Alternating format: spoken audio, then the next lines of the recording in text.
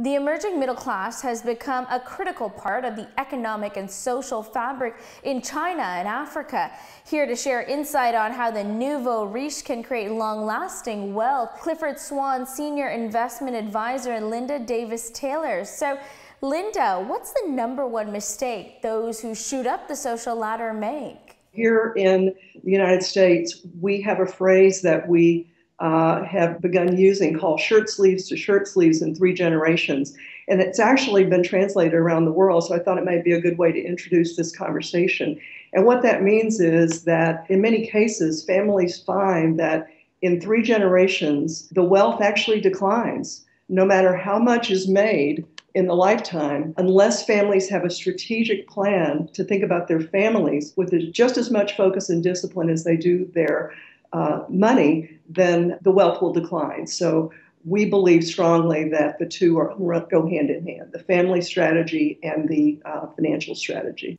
In reading your book, you really talk about how to bring that strategy about, right? So you want people to treat their wealth as they would a business. Tell me, what gets lost in emotion when families do begin discussing money? I think the first challenge is many times we find that people don't discuss it because it's a fearful topic. It is an emotional topic. And so when I decided to tackle this topic, I thought, let's have everyone think about this the way they would their business. If an entrepreneur starts a company, she or he knows that they need more than a dream.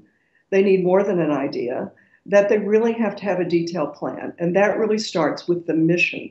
And so families, even though it may be a little unusual to think about it, families need to think about their mission or their purpose side by side with creating the money. Now, we're obviously in a period of great market influx. Doesn't matter whether you're talking about, securitized debt or beyond. Tell me, how can families sort of transcend periods of instability as we're in right now? The one thing, again, thinking about families who have been involved with these processes and challenges for generations, they know that things are constantly going to change in our economic environments, in our investment environments. So they're quite forward-looking in their plans, and they really take a conservative view. It may seem counterintuitive for those that have so much wealth or conservative, but they are conservative with respect to their overall asset allocation, and actually they're conservative with their spending. So always knowing that the way they will be able to survive the inevitable ups and downs in the market, no matter what your investment strategy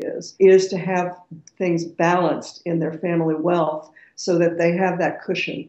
They always know that they can weather the ups and downs and structure their investments according to their own comfort level. Again, back to knowing their philosophy, that's a good companion with their investment philosophy, their family philosophy, and their investment philosophy.